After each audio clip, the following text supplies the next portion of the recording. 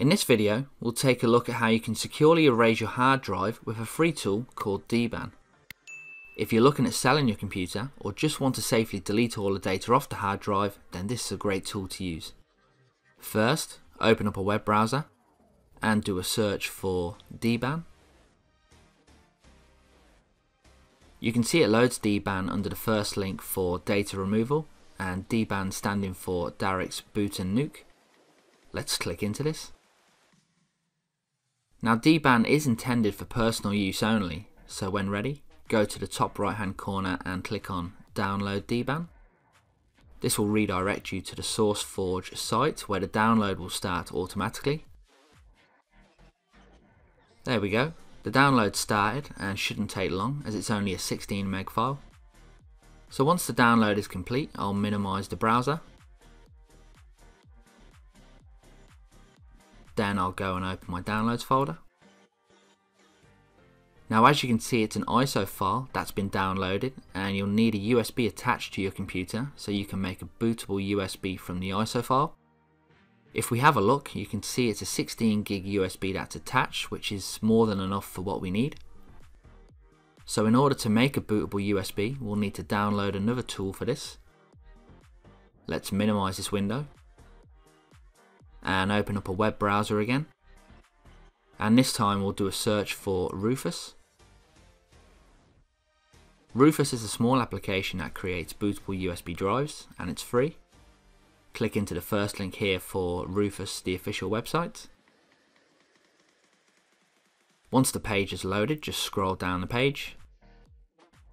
Here you'll see some download options, and I'll click on this link here for Rufus 313, which at the time of recording this video is the latest version. This will go off and start the download. When that's finished, I'll minimize the browser, and let's go to my downloads folder. So here's the Rufus application. Let's double click on it to open the executable file.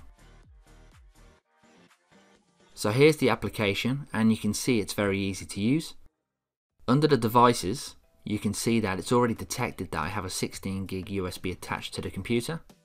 Now make sure the USB you use for this has no data on it, as the USB will be formatted during this process. You should back up any data that you have on the USB first. Under boot selection, we need to select an ISO, so go to the select option. This will open our download folder where we can select our DBAN ISO. Now that we have our USB and DBAN ISO selected, we can go ahead and start the process to create the bootable USB. You'll get a warning telling you that all the data on the USB device selected will be deleted, so make sure you have any data currently on the USB backed up or copied to an alternative location. Once that's done, select OK. That will start the process. The USB will now be formatted, and Rufus will create a bootable USB from the DBAN ISO we selected. Once that's completed, we'll close this window and go to My Computer. You can see the new DBAN label on the USB straight away. And if you click into the USB, you'll see the files that make up the bootable DBAN USB. Now we're ready to boot into this USB, so let's go ahead and restart the computer. Now when you restart your computer, you want to get into the boot menu, and you can normally do this by pressing the escape or one of the F1 to F12 keys. Computer vendors like HP, Dell and IBM tend to use different keys for this, but some of the common boot menu keys to access the boot menu that I've seen are F1, F2, F10 and escape. Once in the boot menu, you want to select the bootable USB device that you have attached to your computer, so I'll go ahead and select removable devices. And as you can see, this loads the DBAN application, and it gives you a warning at the top of the application saying that this software will destroy any data on the drive. So make sure you have any data you still need backed up before you run this program on the drive you're about to wipe. Further down the menu, you can see that you have a few menu options. F2 will give you details about the DBAN application. F3 will give you a list of quick commands that can be run. F4 just gives you the details for the RAID disclaimer. And the Enter key will start the DBAN in interactive mode. This is the option we want, so let's select this. This will then go off and detect the disks and any other devices that you have attached to your computer.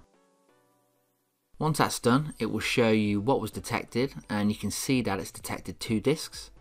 The first disk is the USB which has the DBAN application on, and the second disk that's shown is the disk I have my operating system on. It's only a 20 gig disk which is a virtual machine disk, and it's only that size for demonstration purposes and is the disk we'll be wiping. Now that it's picked up the disk which we can wipe, we need to select the wiping method to use. You'll see at the bottom there's a number of options, and I'm going to select M so we can see which methods we have available. Now selecting a method depends on a couple of things. You can see 6 methods that all vary. The first method is the quick erase method, and this fills the disk with zeros and it will only run one time. You can see that it shows the details here for this and shows the security level as low. This definitely isn't the best of the 6 methods, but if you're looking for a quick wiping method, this is definitely a handy option. The RCMP or Royal Canadian Mounted Police method uses a pattern that is 1 random byte that is changed with each round, and has a medium security level and will run 8 passes, which is 8 times. DoD Short uses wiping methods as defined by the Department of Defense specifications. This method has a medium security rating and runs 3 passes using this method and should be sufficient for just about most scenarios. If you don't select a method, then this is the default method that will be used. DoD 5220 standard wipe has a medium security rating and will run 7 passes during the wiping process. The Gutmann method is one that uses a large number of passes onto the region to be erased. More specifically, it applies 27 random order passes and 8 passes using random data. For this reason, this choice may take more time compared to the others, but it is generally considered very safe. PRNG is a method that utilises a pseudo-random number generator to overwrite the erased region with seemingly random characters. This method has a medium security level with 4 rounds and a high security level with 8 rounds. Normally if you stick to the 3 or 7-way wipe, it offers a good balance between security and speed. The more passes you do, the longer it will take to wipe the disk, so carefully choose which wiping method you want to use. For this demo, I'll use the DoD Short method so you can see the process. And I'll press the spacebar to select this. Once that's selected, I'll need to select the correct disk to wipe, which I know is my second disk. So I'll go down to this and hit the spacebar to select the disk. This will now show the wipe option next to the disk. Now we're ready to wipe the disk, so I'll go ahead and press F10 to start the process. Okay, that's started the process, and you can see the details for the job here where it tells you how far it is through the first pass out of 3, and also the write speed. You can also see the options area, which has the method and other details set for the disk wipe.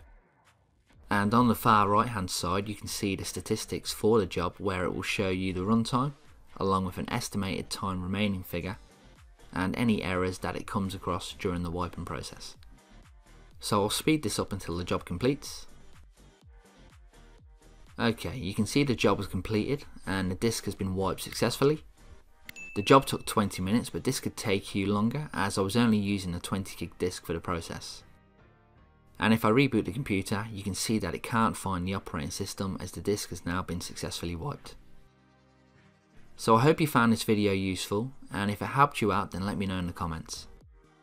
Thanks for watching, and don't forget to leave a like on this video and subscribe for more tutorials.